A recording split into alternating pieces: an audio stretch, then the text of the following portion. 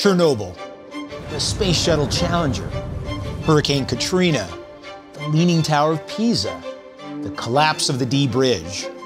All of these are examples of epic engineering failures that incurred a real human and material cost. But these failures also led to engineering improvements that have ultimately made them less likely to occur in the future. That is, if we successfully apply the lessons of the past. My name is Stephen Ressler, and I'd like to invite you to join me in an exploration of the fascinating relationship between engineering failure and technological development.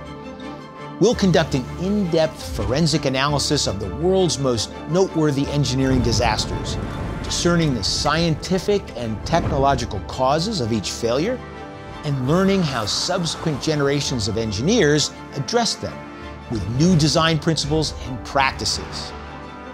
As the cliche goes, if we don't learn from history, we're doomed to repeat it.